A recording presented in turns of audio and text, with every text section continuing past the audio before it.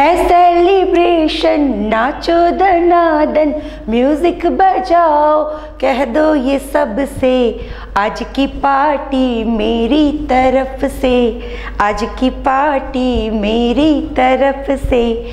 नमस्कार, खुशामदीद, आदाब। News 29 India की खास पेशकश भाईजान का बर्थडे कार्यक्रम में मैं कल्याणी महाजन हमारे तमाम दर्शकों का स्वागत करती हूं। भाईजान के बर्थडे से तो आप समझ ही गए होंगे कि हम किसकी बात कर रहे हैं।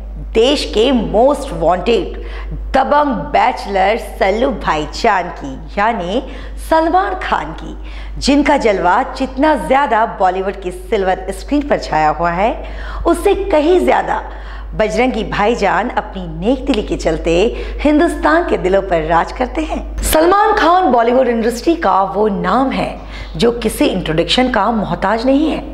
इंडस्ट्री के सुपरस्टार, मोस्ट एलिजिबल बैचलर और करोड़ों दिलों की धड़कन सलमान खान का आज जन्मदिन है।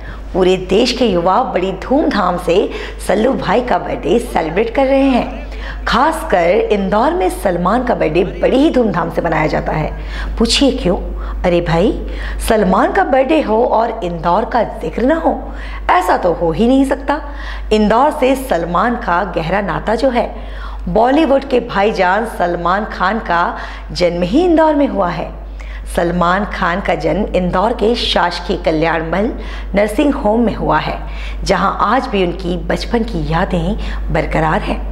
इंदौर के पलासिया क्षेत्र में खान कंपाउंड के नाम से मशहूर घर और गली से सलमान का पुराना रिश्ता है।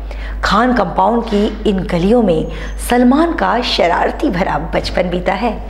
बचपन से ही चंचल और शरारतों से सलमान अपने चाचा नईम खान को बहुत परेशान किया करते थे। अपने चाचा से कसरत के गुर सीख सलमान ने बॉलीवुड में एक अनोखी पहचान बनाई है।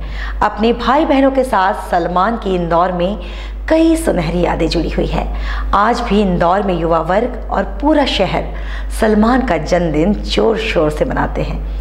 और मनाए भी क्यों ना, आखिर सल्लू भाई जितने पूरे हिंदुस्तान के हैं, उतने ही इंदौर के भी लाडले।